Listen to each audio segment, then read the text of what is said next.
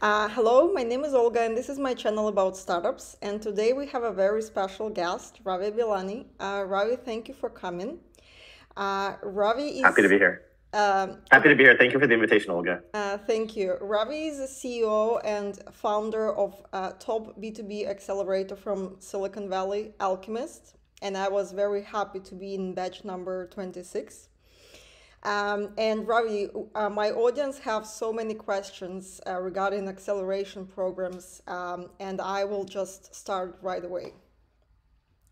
So, what is an accelerator like Alchemist is looking for in startups nowadays? What kind of industries it is interested in? Well, we always first start with the people.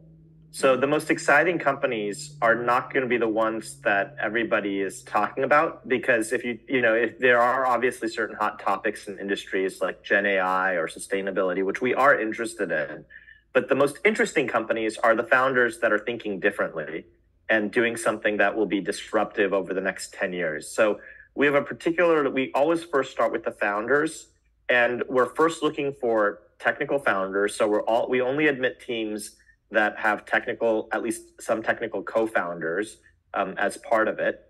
And then we're looking for companies that are applying a disruptive technology against a market that we think will warrant the interest of the top venture capital funds. I know I'm speaking generically, and I'm doing that sort of intentionally because if you go after the hot spaces, and I can list some of them here, there's a countervailing issue, which is that those spaces also have a ton of competition. And so you'll have, especially if founders are just pursuing an idea because I said to build a startup in this area, it won't be sustainable. You'll be chasing a hot market, but that market will also be chased by other founders. And it's a marathon, not a sprint. And over the long haul, you'll likely not be building something that will sustain you or that will be differentiated enough. So we're really most excited about the markets that no one's talking about, and where we have founders that have a unique insight into some problem where they couldn't be generic founders. They couldn't just start any company because they wanted to do a startup, but they could only do this one thing. That's what's so uniquely exceptional for us, is that when there's a fit between that founder and that problem. Having said that, this is a really fun time to be a founder because of so much that's changing.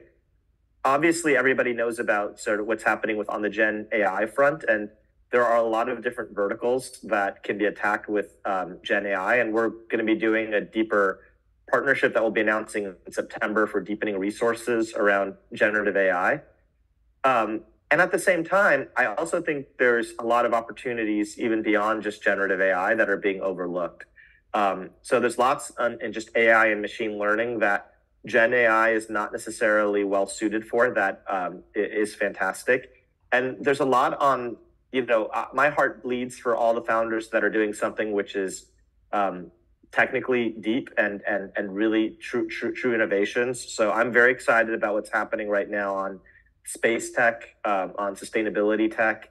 I'm hoping that quantum computing will have its moments in the next 5 to 6 years. It's still early for quantum, but I'm hoping quantum will have its Gen AI moment, in 5 years, just as AI was sort of early 3 or 4 years ago, and now everybody's eyes are opening. I think the same will hold true for quantum in 5 to 7 years. And then there's so many things that are happening in emerging markets geopolitically that just building fantastic applications for new markets that are going through hyper growth is interesting. And then software is always interesting. So, if you can apply software against a vertical of incumbents that are moving slowly, and build a product that people tell other people about it, that's always great. So there's a lot of different verticals that we're excited about, I guess again it goes down to just you individually and also the technical team and mapping that to a problem that you care about. So the team and founders are more important than an idea? Yes, for us, yes, because the idea can change, the founders can't. So even for most seed fund investors, so we're looking for teams. The ideal teams are 2 technical founders flanking an executioner or a business executioner. There's lots of pattern matching that we have for success with that format. And even if your idea is bad, that structure will give you stability to find a new idea or to pivot or to innovate. The idea itself, you get some points for, but you get more points for the team and the market. So much of success, most companies, when they present to us, they're good ideas. We rarely see a company where we think that that's a categorically bad idea. The big issue is timing, is why is now the opportunity for this company to actually explode? And that's usually the determining factor between a founder that takes off and a founder doesn't, is the ones that take off get the timing right. That can be because they are building the technologies to control that market and driving it forward. And sometimes you just get lucky. You just are in the right space at the right time in a market that's about to open up and explode. So if you can just think carefully about which technical innovations are becoming accessible that change markets in certain ways, and can you use those as a tipping point to go into a new market, there's lots of opportunity. And I think there's lots happening right now with Gen AI libraries that are open and available that you can apply to different verticals pretty easily. And that's sort of similar to the iPhone moment. When the iPhone came out, that was sort of like the tech that launched 1,000 unicorns. You had Uber and Spotify and Instagram. All these were mobile app first billion-dollar companies. And at the time, everybody was wondering, can you have a billion-dollar company that's not a website? That's just an app. And now we take that as an obvious foregone conclusion. But at the time, the iPhone was this technology shift that ushered in this new generation of entrepreneurs that were all unicorn founders. And many of those companies weren't technically that difficult. It's not that difficult to build Uber or to build even Spotify, so it doesn't have to be technically difficult. So much of it is just using an existing technology shift and applying that against the market. And then, of course, you can go more technically difficult too. Well, sounds promising. What about Alchemist? What does it give to a startup, like in terms of network, maybe money, program? Yes. So Alchemist focuses on 4 elements that we use to measure ourselves by and serving the founders. So it's mentorship, it's fundraising, it's traction, and it's community. And all of these you can do on your own. So it's not like there is a secret that we have, but it really is an acceleration. It really is to accelerate your development and learning in a way that would be faster than just doing it on your own.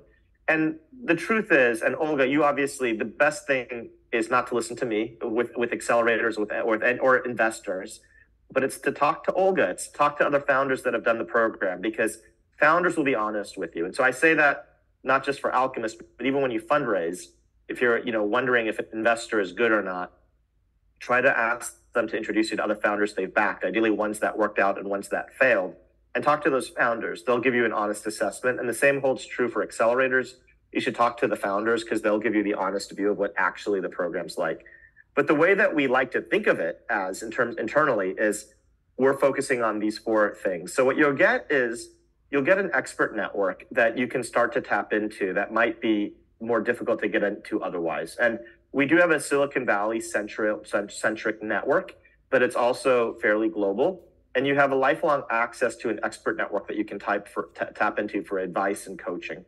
And we'll also be teaching some basics on how to manage and execute your goals in a startup environment that may carry forward even post Alchemist. And you have also lifelong access to office hours and reaching out to different experts. Even after you're done with the program, you have lifelong access to our expert network. And the mentors, by the way, through Alchemist get equity in you whenever you meet with them who are of a certain tenure, which I think other programs don't do. So, if people always ask me what's in it for the mentors, we do allocate rewards based on the mentoring. And that's also why we also have higher caliber mentors, we believe. We have a bunch of mentors that have built businesses worth $100 million or more, and some that have built unicorns.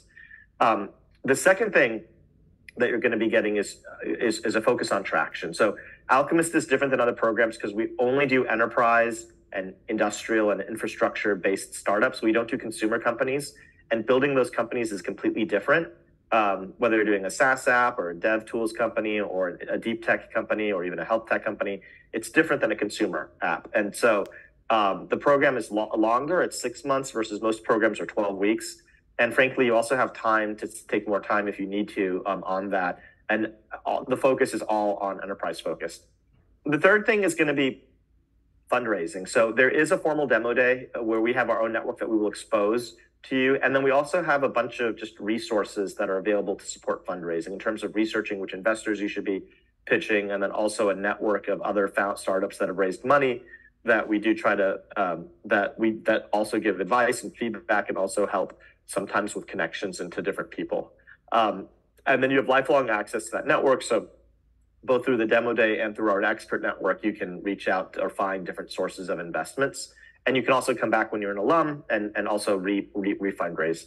And then the final thing, and actually the most important, is the community. I know that's not something that's easy to measure, but I think the big value of Alchemist and I think other programs is that it can be a lonely pursuit when you're on your own doing a startup. And it's nice to have a network of other founders that understand what you're going through, that also you can lean on in times when you need support. And Alchemist does have a community of founders that are all trying to change the world. They're all technical. They're all going after hard enterprise-related ventures.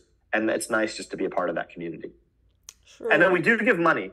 We do give an investment, but it's not a lot. Okay, so it's, the standard offer is $30,000 for 5% of equity. And we know that you need a lot more money than that. The idea behind the standard offer is to offset rent when you're in the program. Alchemist doesn't view itself as an investor. We view ourselves as somebody who can connect you into investors later on. And really the equity is for the advisory role in joining the network.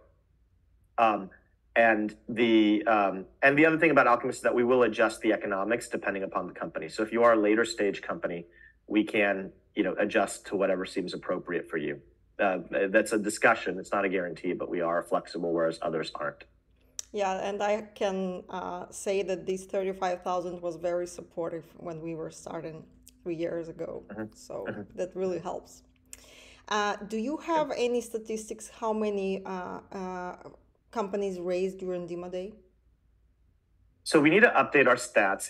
Before the economic downturn, it was around 52% would close money within 12 months of demo day, and the median raise of those who closed was, or the mean raise of those who closed was 2.1 million. So it was around a little over 50%. It was around $2 million for those who closed capital within 12 months. It's gone down, just to be transparent, after with the economic downturn. And I don't know, I don't want to say I think it's right now at around 39% of the companies are closing within 12 months, but we have to get the formal data and I don't have that. But I think it's directionally around 39%. But it might be lower. I haven't seen the most recent data points. We measure it 12 months out and I have to track the data. Okay. Sounds good. And what is the threshold? How many startups apply? How many get into Alchemist, into the batch? So we had 2,000 applications apply over the last year. The applications have been going up a lot. So they've been going up 74% year over year. And of those 2,000, 60 get admitted. So it's around a 3% admit rate. We actually are doing interviews next week, and we had 368 applications for 8. We're going to give out 8 offers. So it's actually gone up a lot in the last, I think it's doubled from last year. So we're trying to, we always have this debate if we want to expand the size of the class.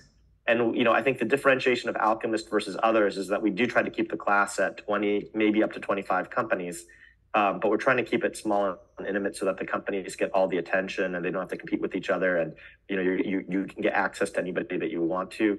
But it's around the 3% admit rate over the last year, and it's probably going to go down to around 2.5%.